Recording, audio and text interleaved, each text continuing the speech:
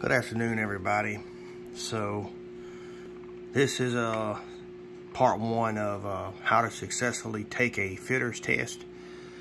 You may be asked to take a test anytime you go out for a job as a fitter or a fabricator, whether it be pipe, structural, or otherwise. So these are some pretty common questions you might have to ask or be asked.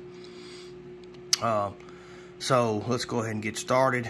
So question one is explain the 3-4-5 method and how is it used. The 3-4-5 is 3 foot, 4 foot, 5 foot. So you've got two structural steel members. One is in the vertical position, the other is in the horizontal position. And you'll take a 3 foot marker on the vertical beam, 4 foot marker on the horizontal beam.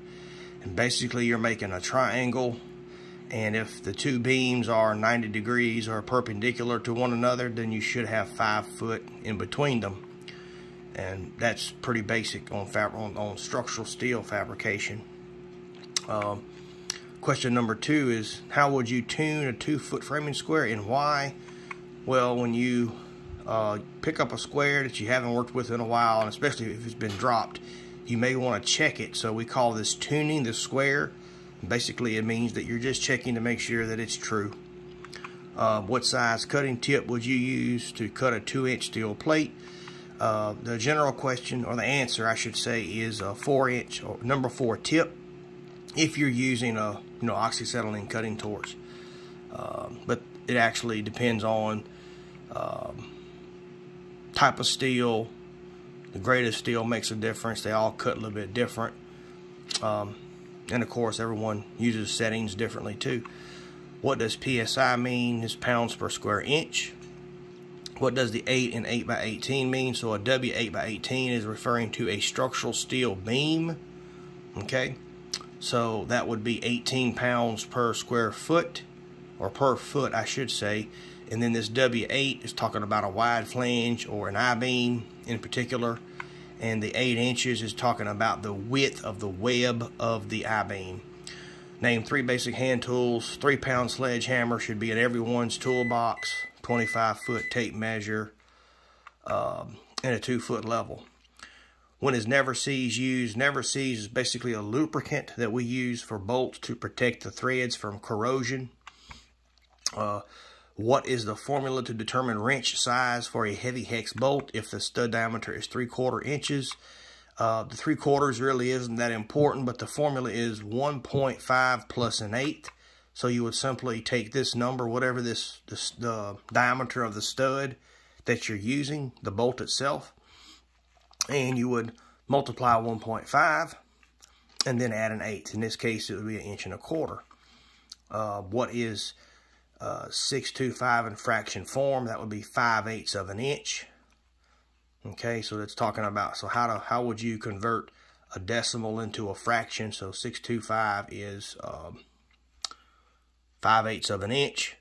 What is 13 millimeters in inches? That would be about 1/2 an inch. What is 3/8 inches in decimal form? That's about 0.375.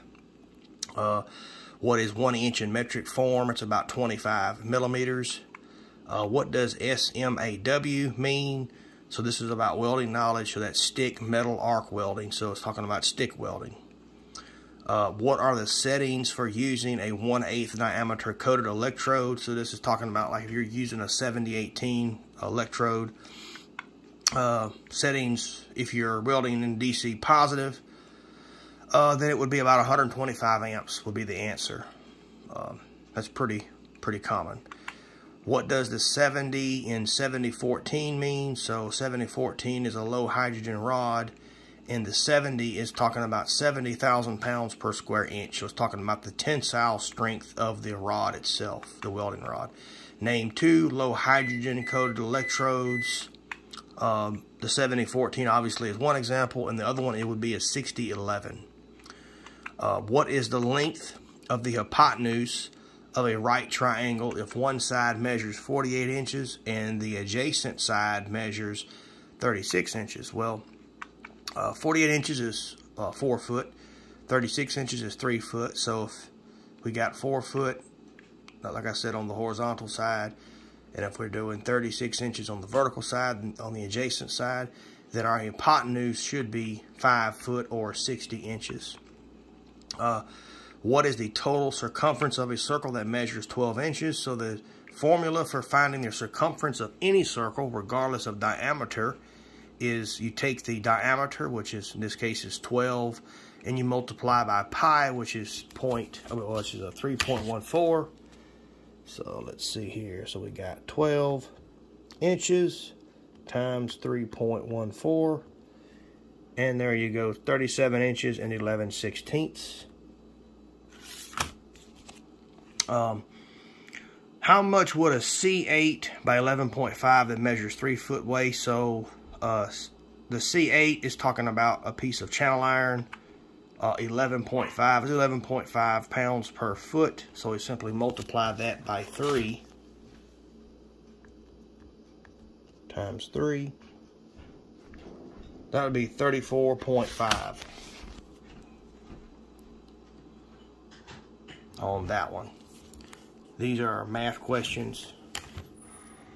So I believe it's asking us, so 22 feet, 5 inches and 3/8. And then we're adding 7 feet, 1 inch and 7/8. So it's 29 feet, 7 inches and a quarter.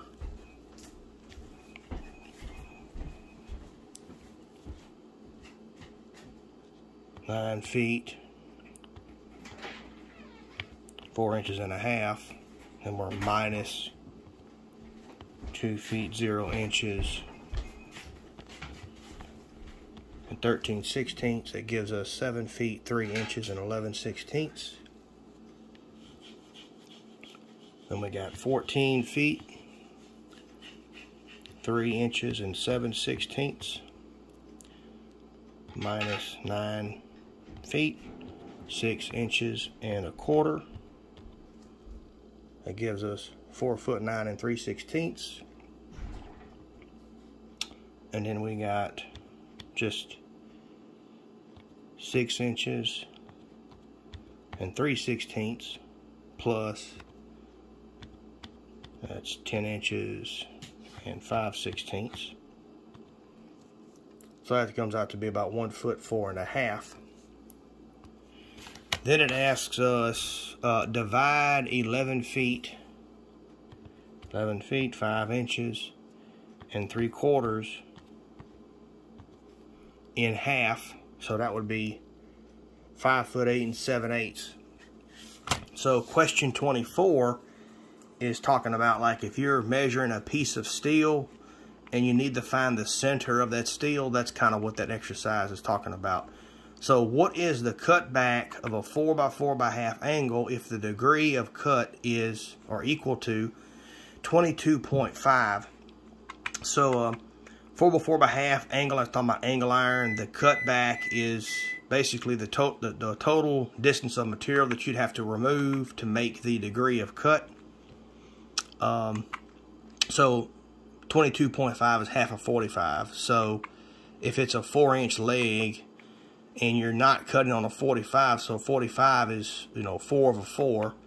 So if it's 22.5, it's half of that. So your cut back would be 2 inches. So that's basically what you do on how to successfully pass a fitter's test. Please like and subscribe and follow for part 2. See you next time, guys.